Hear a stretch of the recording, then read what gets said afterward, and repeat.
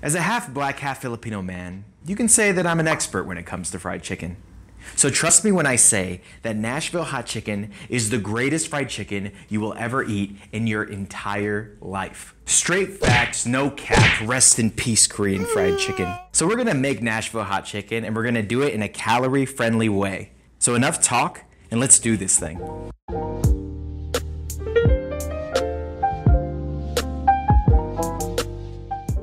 So for today's recipe, I am using bone-in chicken breast. Now, I highly recommend using bone-in chicken, but that is not a requirement. There are no requirements at the cookout. Do whatever you want and just have fun with it. So the first part of any fried chicken recipe is the wet batter. And our wet batter only has 4 ingredients. So this leads us into the very first diet hack for this recipe, which is substituting the buttermilk with Fairlife fat-free milk.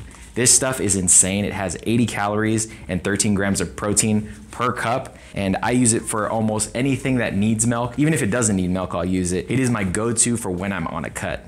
So add in about 1.5 cups of milk or enough to completely cover the chicken. 1 large egg, hot sauce of your choice. I'm choosing habanero because I like it spicy, but add as much or as little as you like. And a glug of vinegar. So normally, pickle juice is used in the marinade instead of white vinegar. Me personally, I do not like the taste of pickles at all, so that's why I'm using white vinegar. But if you like pickles, then I would say use about 1/4 cup to 1/2 cup, depending on how much pickle flavor you want. Then we whisk our ingredients and put our chicken into the mixture and refrigerate for a few hours or overnight. Okay, so the first part in any fried chicken recipe is the dry batter. And today I'm going to be using this embarrassing piece of equipment. It's called the Batter Pro. This is completely unnecessary. Do not buy this if you do not have it. Just use the wet hand, dry hand method or the brown paper bag method like your grandma used to use. All you're trying to do is get flour onto your chicken. For the dry batter, all you need is flour and salt. Next, take your chicken and cover it in flour with whatever chosen method. Then put the chicken in a second coat of wet and dry batter. This is so we make sure we get tons of crunch and texture on our fried chicken. Next, get some neutral oil. I'm using canola oil, but use what you like. Heat up the oil until it reaches about 350 degrees and then drop the chicken in. The oil will drop to about 325 degrees, but that's to be expected. Just keep the temperatures maintained at 325 for about 20 to 23 minutes or until the internal temp reaches at least 165. Put the chicken on a rack to let the excess oil drip off. Okay, so now it's time to make our Nashville hot oil, which is the key ingredient to turn fried chicken into Nashville hot chicken. You can add whatever spices you like to your Nashville hot chicken oil, but what is mandatory is you need cayenne pepper and brown sugar, which leads me into my second diet hack, which is using Swerve brown sugar instead of regular brown sugar. Also, you're looking for a ratio of about 50% spice to 50% oil. Now we're gonna dunk our chicken in the oil. I like to dunk the chicken because I want it to be drenched in hot oil because that's how the chicken gets its flavor. If you want to know the exact ingredients of how I spice my oil, check out the description below. Now, before we plate up, I have to give you my third and final diet hack for this recipe, and that's to make low-calorie sides. And I'm gonna show you exactly how to make them, so consider this a bonus.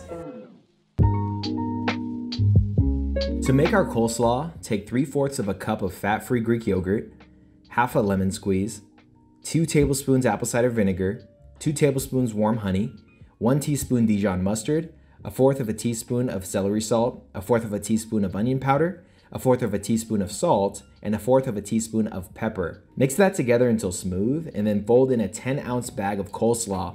Personally, I think this tastes better if made the night before, but it will stay good in your fridge for at least a couple of days.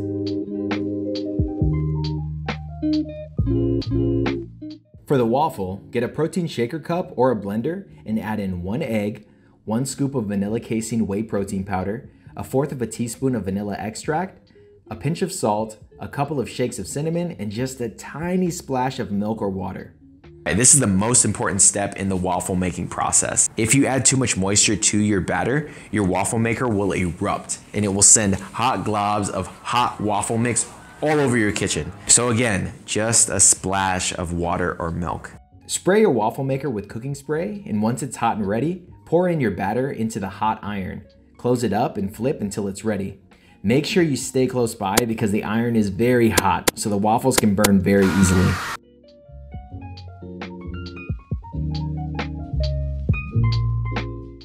Okay, So I actually didn't film myself making the macaroni and cheese because I simply didn't have enough time. But I am planning to make a macaroni and cheese recipe video next Sunday. So consider subscribing so you don't miss out.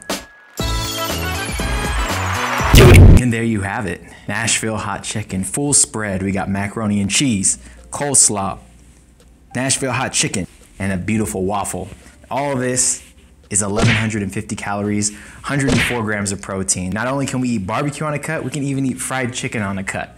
So I'm really excited to eat this. I'm absolutely starving, so I'm gonna go ahead and dig into this and I'll let you guys know what I think from the first bite. There's our beautiful chicken. All right. Okay.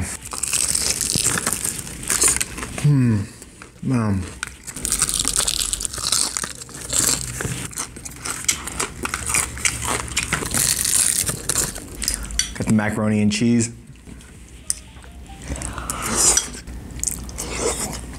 All right, let's try the coleslaw.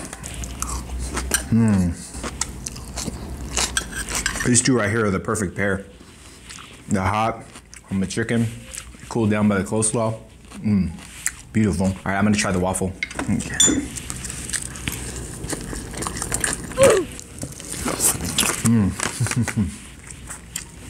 Chicken and waffles, baby.